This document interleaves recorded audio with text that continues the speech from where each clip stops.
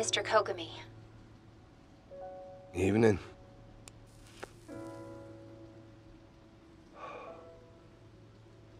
What's the deal with the SAD? Oh, well, we're boots on the ground for the foreign ministry with the goal I know of... the official rundown. Of course you do.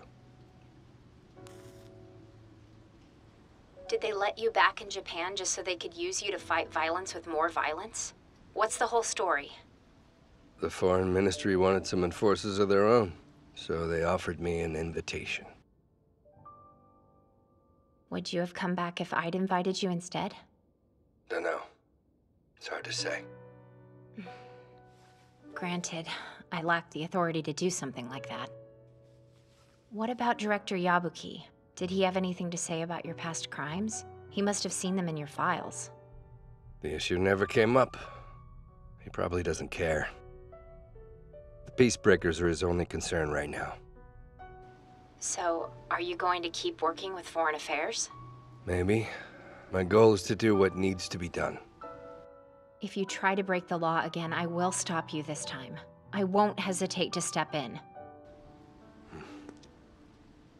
Sure, because you have to do whatever it is you think is right. I don't regret anything I've done, not a thing.